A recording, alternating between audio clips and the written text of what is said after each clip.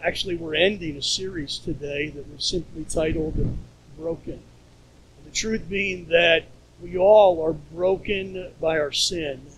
And we are in desperate need of rescue. God in His grace has come in and rescued us. In the first message, we saw that brokenness. We saw, as the song we sang just a few moments ago, the idea that we're jars of clay. And it's through our brokenness that God actually shines the truth of the gospel. We don't have to fake that we're perfect. We don't have to fake that we have it all together. God can take our brokenness and use it for His honor and for His glory. In the second message, we saw that God responds to our brokenness with grace. He doesn't respond with anger. He responds with grace. And Brad said so articulately that grace is not something that we earn, so grace is not something that we can lose. God's grace is available to us each and every day. Last week we saw the idea of that baggage that we're carrying. We can actually let go and we can roll that baggage over onto God. The simple truth is that it's easier for us to accept God's forgiveness than it is for us to forgive ourselves.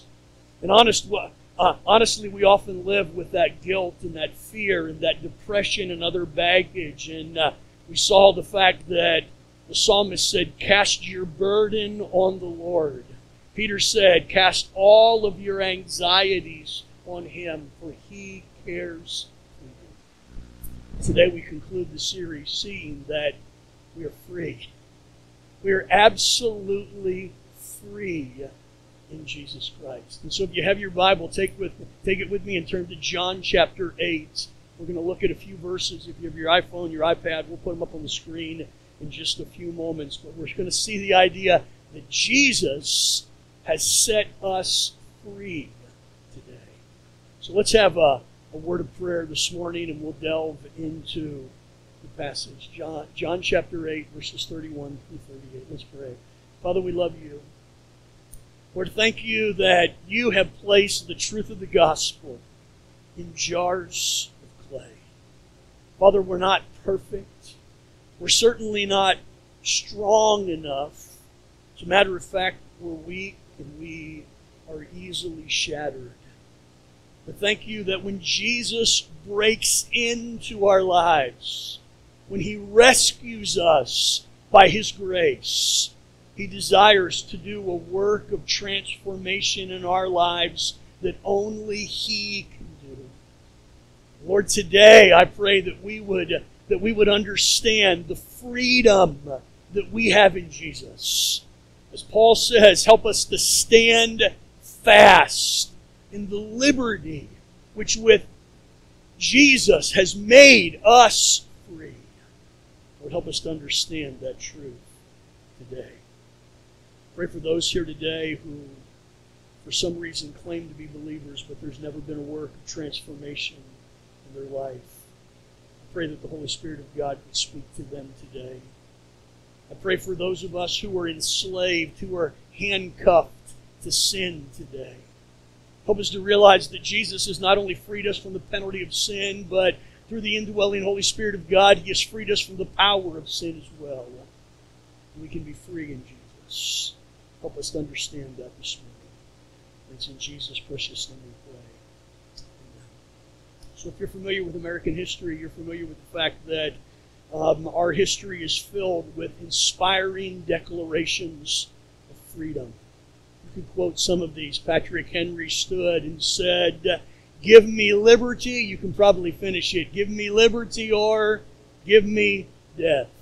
I love the words. I'd never read this before. I love the words of Harriet Tubman, who was involved in the Underground Railroad and was involved in freeing so many slaves. Notice this quote. She said, "If you hear the dogs, keep going.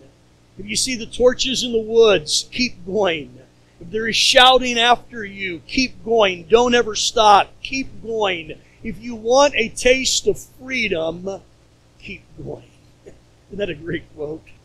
Abraham Lincoln signed in 1863 the Emancipation Proclamation, and I won't read it because it's just a little bit wordy, but he says, "From this time forward and from this point and forevermore shall slaves be free in our country." All of us are familiar with the powerful words of Martin Luther King as he stood there in Washington and he said, "Free at last, free at last. Praise God Almighty, we are free at last." Freedom is something to cherish, is it not? Freedom is something to hold dear. In the passage of Scripture that we're studying today, though, Jesus gives us one of those phenomenal declarations of freedom. He's not talking about freedom as we possess necessarily here in the United States of America. He's not talking about patriotism. He's not talking about political freedom. But rather, he's talking about spiritual freedom. How in Him, you and I can truly experience freedom. So if you're with me, we're in John chapter 8, and let's just kind of read through this passage and kind of apply it to our lives this morning. So beginning in verse 31, John 8:31, we'll put it up on the screen. So Jesus said to the Jews who had believed in Him. I want to put this in context. If you go back to the preceding verse, we won't put it up on the screen. So as Jesus was preaching, verse 30 says, and as He was saying these things, many believed in Him. And we're going to flesh that out in just a second. So verse 31, Jesus then begins addressing the Jews who said that they believed in Him. Here's what Jesus said. If you abide in my word, you are truly my disciples. And you will know the truth. And the truth will set you free. Isn't that a great verse? Let me read that verse again. He tells them, and obviously He tells us as the message of the gospel transcends through time, and you will know the truth. And it is the truth that will set you free. Notice the response, though. They answered Him, "Hey, we are the offspring of Abraham. We have never been enslaved to anyone.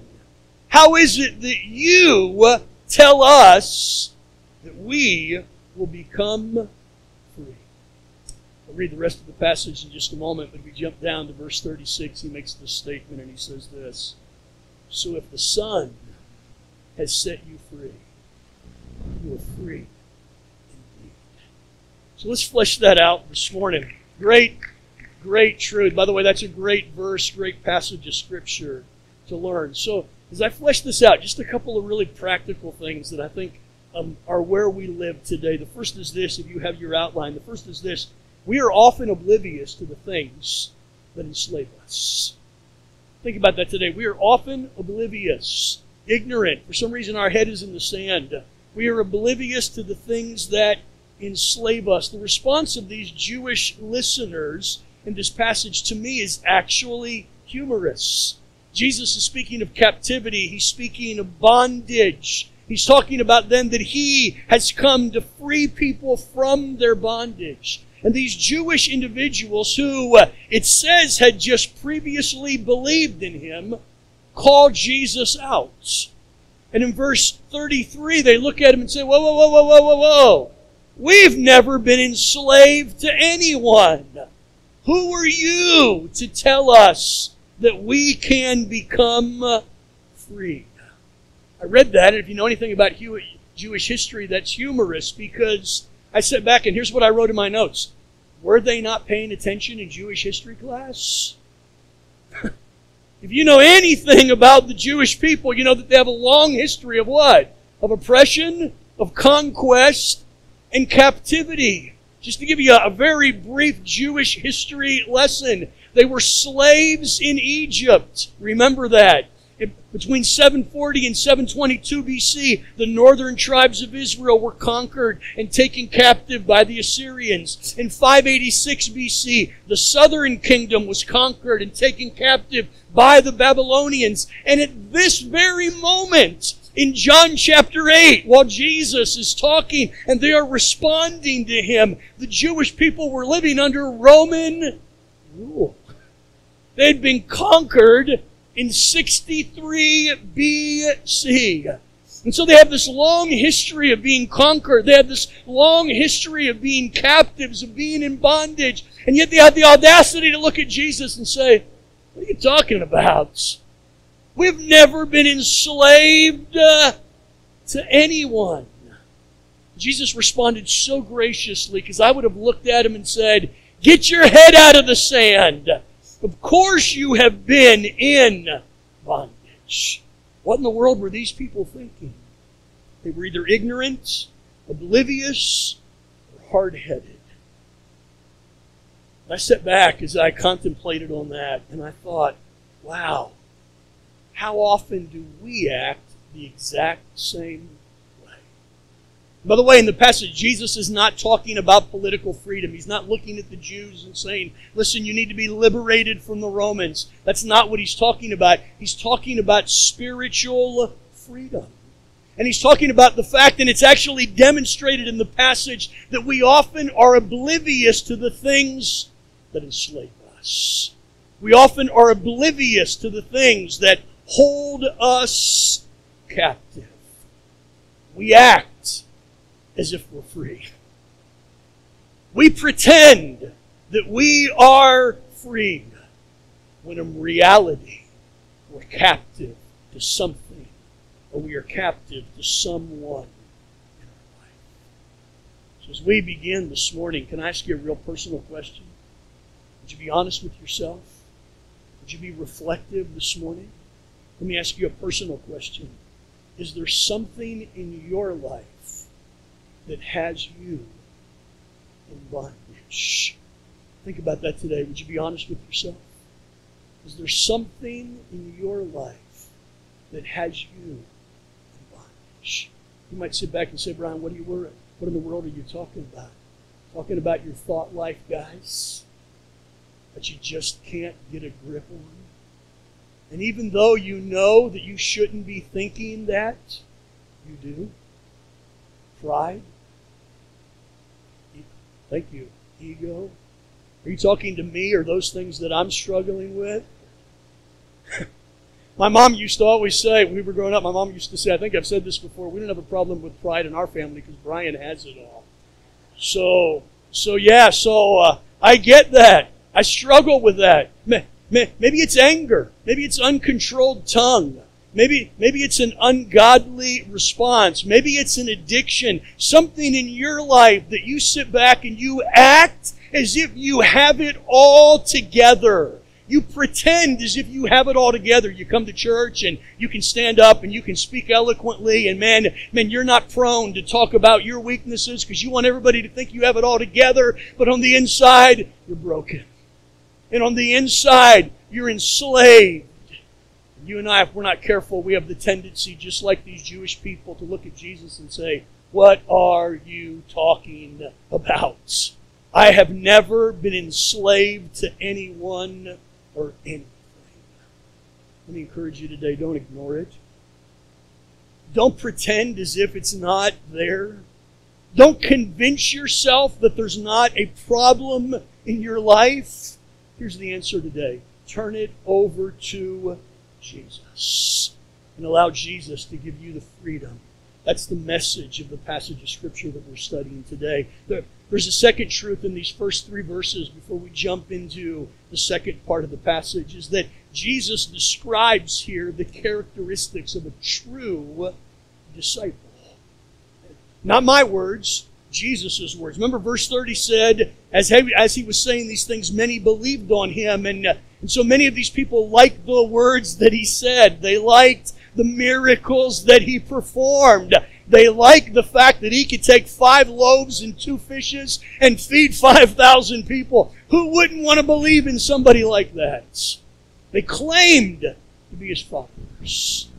Jesus responds with this statement. He says, if you abide in my words, you are truly my disciple. And you, if you're my disciple, you will know the truth. And the truth will set you free. What was Jesus saying? He was looking at the people who were listening to him, and he's saying, you know what? Evidently your belief is not as solid as you claim for it to be. What does that show us? I put it this way in the notes very simply, that there are many who claim to believe, but are not actual followers of Jesus. There are many who claim to believe, who are not actual followers of Jesus. Just because you claim to be a Christian does not make you one. Today, people claim to be all kinds of things. We hear in the news of untrained individuals who claim to be doctors. We find them performing, but they've had no training, they've had no medical degree. You might remember last year, the year before, there was a woman, I think she was in Seattle, Washington, a white Caucasian lady who claimed to be African American. Remember that story? Phone scammers call us on a regular basis and claim to be the IRS. When was the last time you got one of those calls? Hey, we even understand this because the Miami Dolphins claim to be professional football players. Huh? That was low. That was low, wasn't it? Apologies to all the Miami Dolphins fans. Go Dolphins. We want them to win today. Here's what Jesus is saying. Just because you claim to be something doesn't mean that you are. Listen, the statistics bear it out in South Florida. We've quoted the statistics. Some 60% of the people who live in South Florida would self-identify themselves as believers. And yet only 15% attend church on a regular basis. And even of the 15% who attend church on a regular basis, their life is not living out the truth of the gospel. George Barna, who's the pollster, the religious pollster, says in South Florida, the actual number is 3% of the people who live in South Florida that adhere to the foundations, the fundamental truths of the faith, and their life has truly been transformed by the truth of the gospel. Here's what Jesus said. Matthew chapter 15 and verse 8. This people honor me with their lips, but their heart is far from me. The Apostle Paul said this in Titus chapter 1 and verse 16. They profess that they know God, but they deny Him by their works. See, this morning, you may be able to fool others, but you cannot fool God. You might be able to say you're a believer, you might be able to act like a believer, you might be able to say all of the words, you might be able to sing the songs, you might be able to come to church on a regular basis, you might be able to act as if you're a follower of Jesus Christ. But Jesus knows, God knows who are the goats and who are the sheep. As God looks out across His church this morning as it meets all across South Florida and as it meets all across our country and across the world, He knows who are His. These individuals claim to believe, but Jesus looked at them and said, "You claim to believe. But here's what a true disciple is. A true disciple abides by my words." Let me give you one more verse before we jump into that. Jesus said this in Matthew 7:21. He says this, "Not everyone who says to me, 'Lord, Lord,' will enter the kingdom of heaven, but the one who does the will of my Father." In other words, he's saying you can claim to be whatever you want. We use it all the time. It's just a simple little humorous adage, but just because you sleep in a garage doesn't make you a car, right? Just because you say you're something doesn't mean you are what you say you are. So here's what Jesus is telling the people who are following Him and listening to Him. He's saying, examine your life. Examine your life, and He says two things about a true disciple in the passage. He says this, a true disciple abides in the words of Jesus. Notice that's what He said in verse 31. If you abide in my words, you are truly my disciples. Let me read a couple of other translations. The NIV says, if you hold to my teaching, you're my disciple. The NASB says, if you continue in my word, you are my disciple. The Contemporary English Version says, if you keep on obeying what I have said, you are my disciple. The word abide that he uses here has the idea of remaining. It has the idea of staying.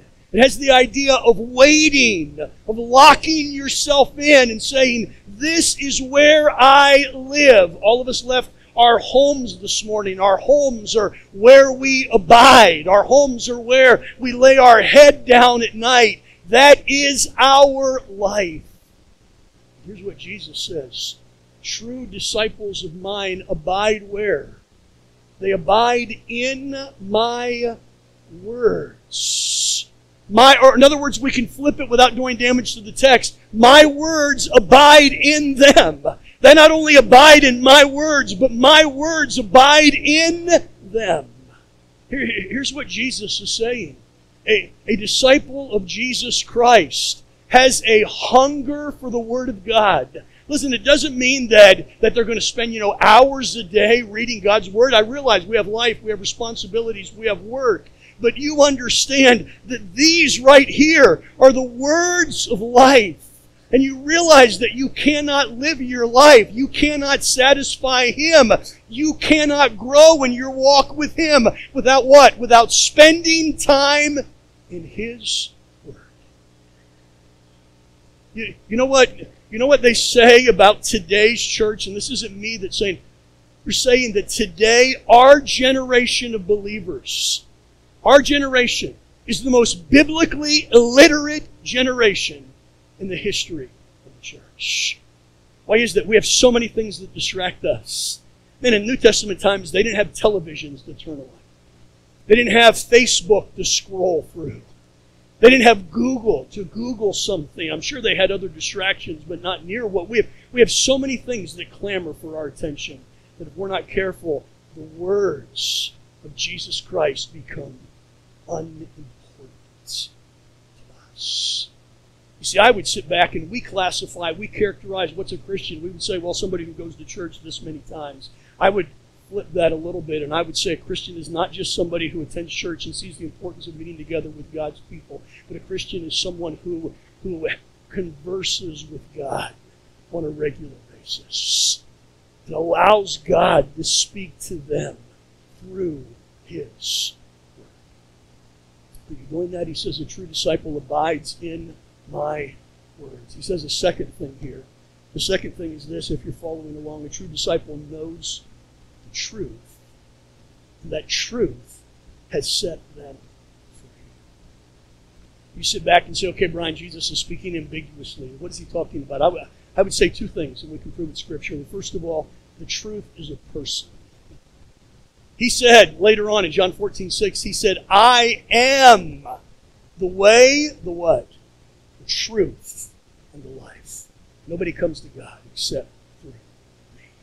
So to know the truth means that you know Jesus.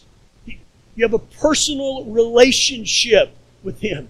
He's not just somebody that you sing about on Sunday morning, but who's somebody that you talk with during the course of the week. It's someone with whom you have an ongoing relationship.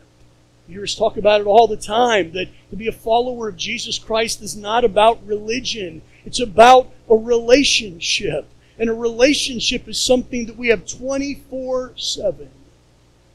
Vicki and I, we've been married for 35 years, right? 35 years. I mean, what kind of relationship would it be if I told her, you know what, man, I'm going to see you every single Sunday.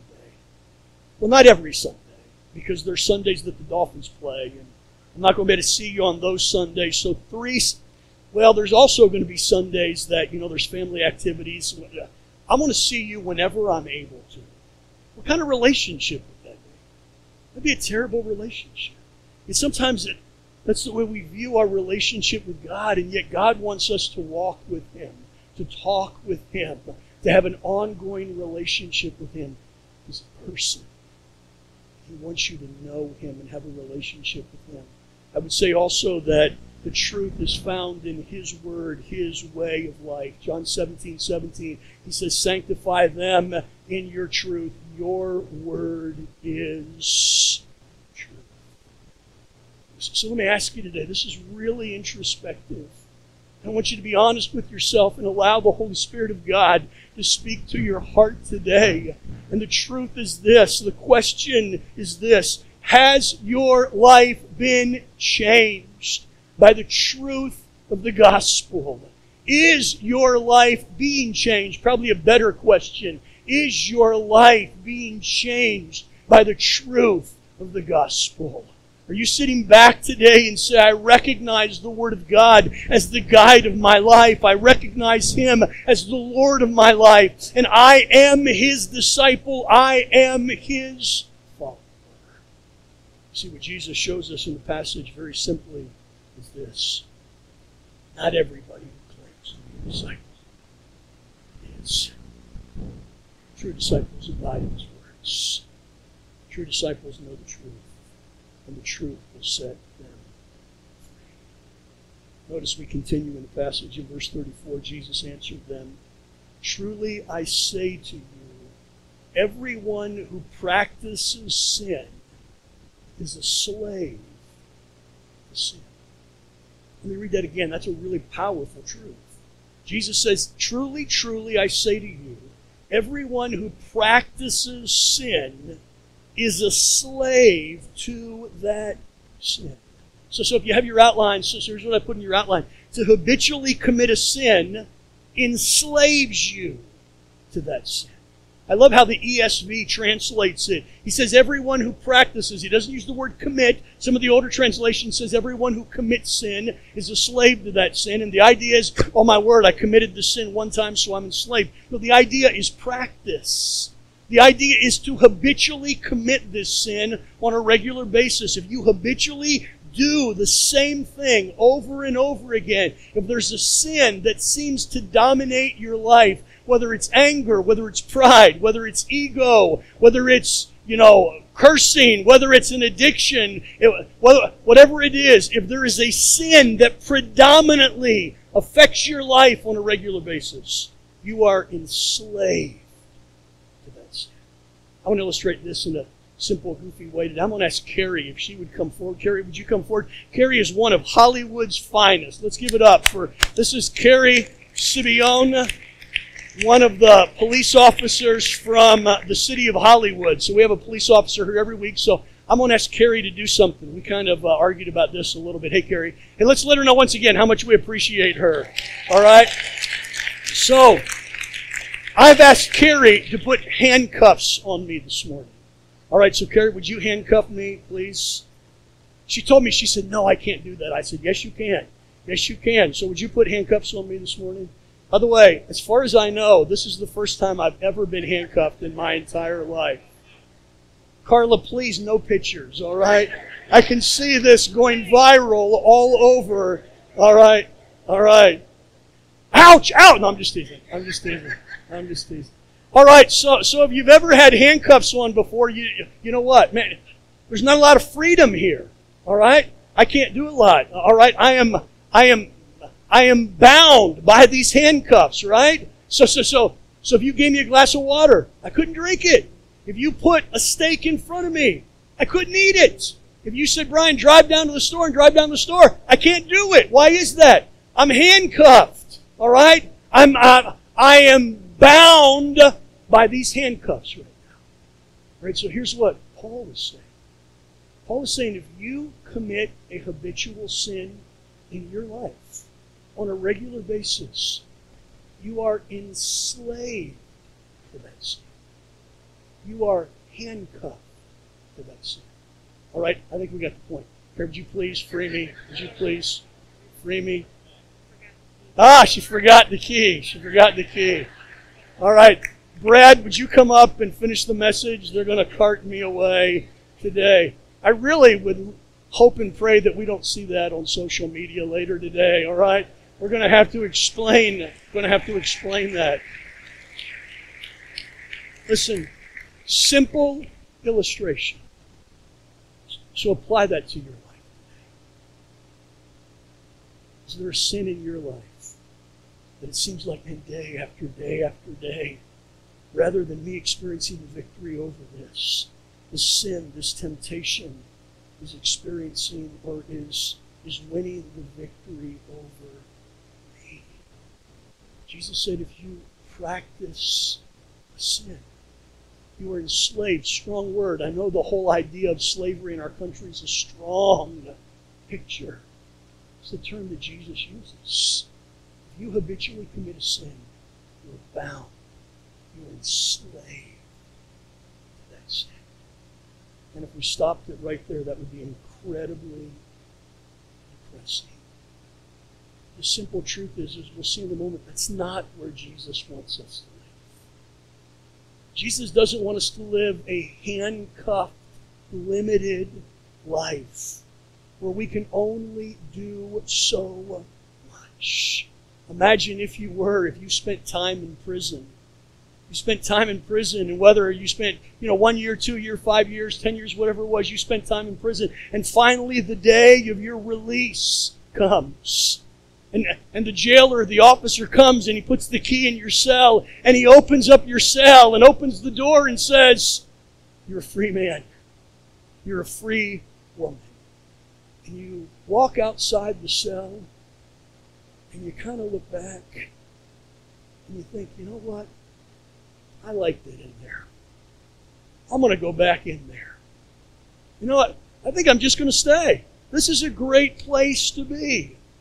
That would be ludicrous, would it not? I am free, and yet I choose to remain incarcerated. I'm not experiencing the freedom that has been granted to me. That's what Jesus is talking about in the passage. And he's talking to believers here. He said, listen, you've experienced freedom in Christ. We've already seen that. We'll see it again. Why are you allowing yourself to be handcuffed? Why are you allowing yourself? We'll see that at the end of the message in Galatians chapter 5. Why are you allowing yourself to be entangled again with a yoke of bondage? Live in the freedom that you have in Jesus Christ. Great story in history. If you know much about European history, in the 14th century, there was a ruler over now what is Belgium. He was called Reinoud III. He was Duke, and there was a violent quarrel between him and his brother Edward. And Edward actually won the quarrel, revolted against him, and built a special room to imprison Reinoud. And in the room, he built windows and he built a door. And he told Reinoud, he said, "Here's the deal. You can leave any time you want. And the moment you leave that prison, you get all of your property back. You get everything back that you previously had." Sounds like a pretty good deal, right? There was one big problem. Reinoud was a really big man. And he built the doors really small. And so, in order for Reinoud to experience his freedom, he had to what? He had to overcome his addiction to food. And so Reinoud said, the doors are wide open. You can leave anytime you want. But what Edward did is he kept feeding his brother all the delicacies of the kingdom. And every single day he would put this banquet for his brother, and his brother enjoyed all of the food. And he not only decreased in size, he increased in size. And he was never able to escape the prison that he was in, even though the doors were wide open, because he was incarcerated not to the prison, but he was incarcerated to his own appetites. And he never wanted free. I sit back and think, how often are we like Reinoud III? The door is there open for us, but we prefer the things that keep us bound. We prefer the things that keep us incarcerated. Listen, here's what Jesus is saying in the passage. To habitually commit a sin enslaves you to that sin.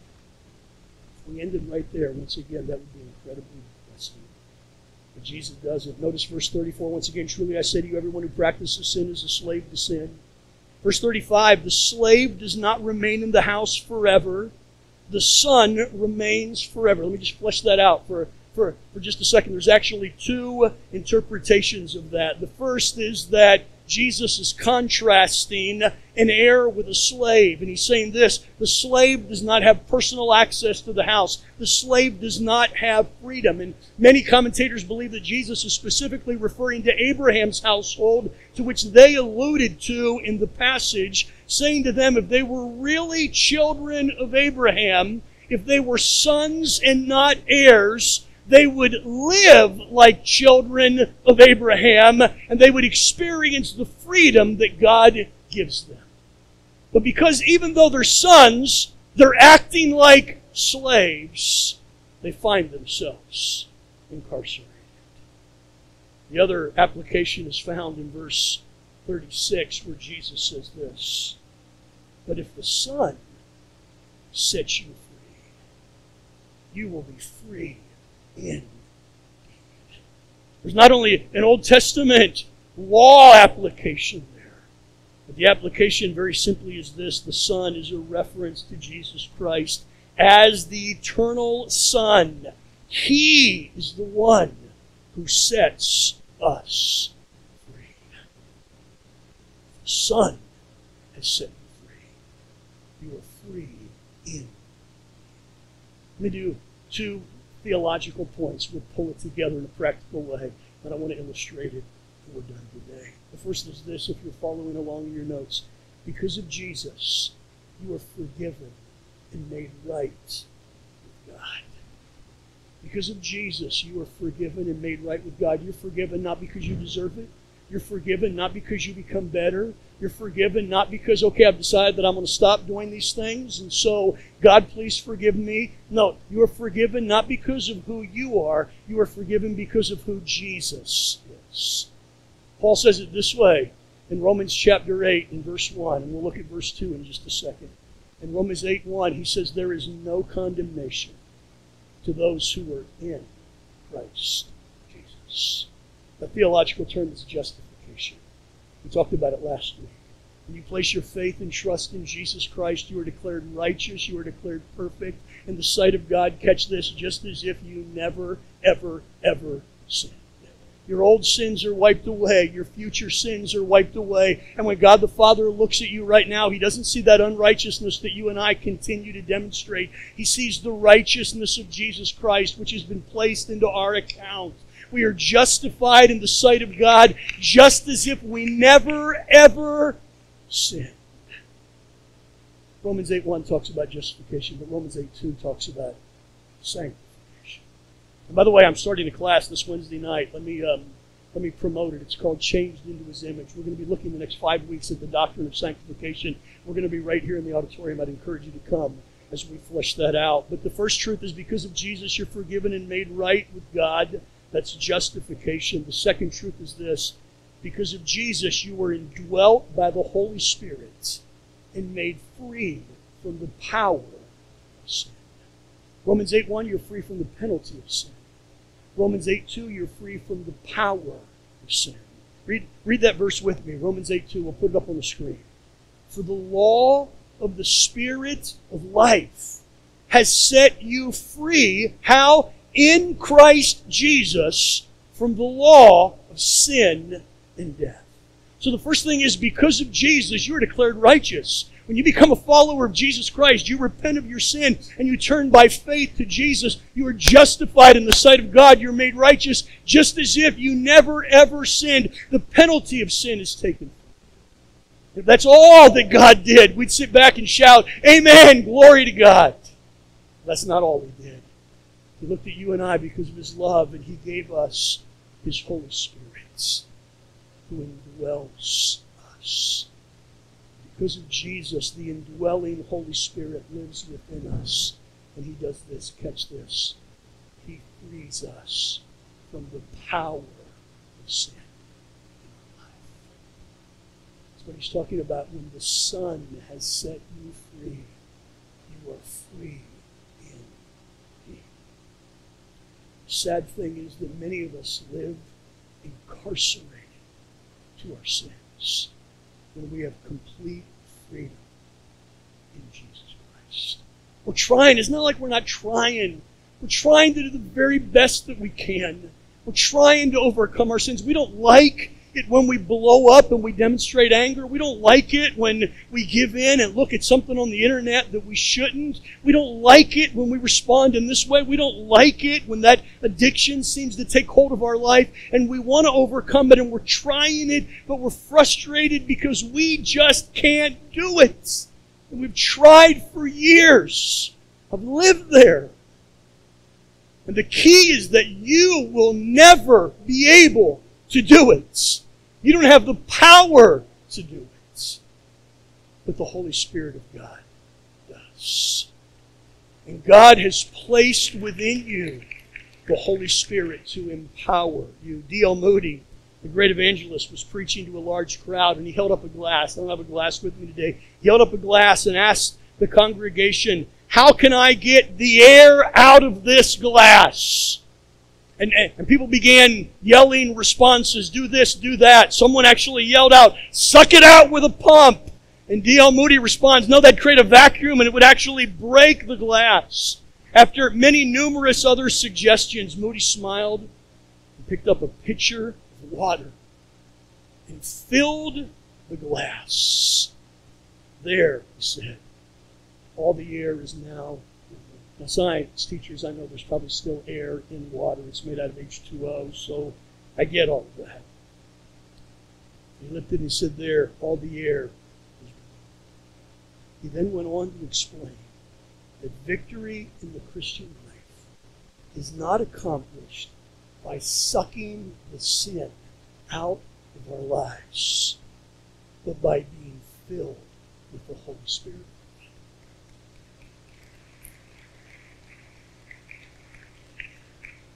Convinced that as believers, we try to do it on our own. We try everything we can to suck the sin, whether it's blatant sins, whether it's unconscious sins, whether it's something so sinful that we're ashamed of, or just a battle that we can never overcome. And God knows we struggle with it, and we use every ounce of our strength to try to suck the sin out, and we cannot get it out of our life. Jesus is saying, I know. The answer is not in you getting the sin out of your life. The answer is you putting the Holy Spirit of God into your life. To be filled with the Spirit. And to live not with your own power, but His power. That's why Paul said, for me to live is Christ. It's not me. It's Him living through me. So the answer is not I wake up every day saying, okay, this is the day that I'm overcoming this, or this is the day that I'm going to stop doing this, or this is the day that I'm going to start doing this. I wake up in the morning and I recognize that I'm broken. And as Glenn said, I have a desperation for God. And I reach out to God and say, God, I've tried this for too long on my own. I just can't do it. Today I'm asking that the Holy Spirit of God would do something in me and through me that I have never been able to do myself. And today I surrender myself to the Holy Spirit. And today I ask for you to do the work in my life. Paul says, you're free from the penalty of sin. There's no condemnation. But you're free from the power of sin. For the law of the Spirit of life in Christ Jesus has freed me from the law of sin. So here's what Jesus says. You're free. And who the Son has set free, you are free. Walk out the doors of that prison and experience the freedom. Am I saying today that you can walk out of here and never sin again? No. You know why? Because you live in a body of flesh. And there's a struggle that you face each and every day. But I would tell you this, that the more you surrender yourself to the power of the Holy Spirit of God, the more Jesus' words abide in you and bounce around in your head, in your mind, and in your heart, the more they guide you, the more you become like Him. changed into His image. Here's what Paul said in Galatians 5:1 as Jonas and the team come out. Paul says in Galatians 5:1, stand fast. Stand fast in the liberty that you have in Christ Jesus. Let me say, stand fast in the liberty by which Christ has made us free. And don't be entangled again to a yoke of bondage. Jesus has set you free. By faith, claim the freedom that's available.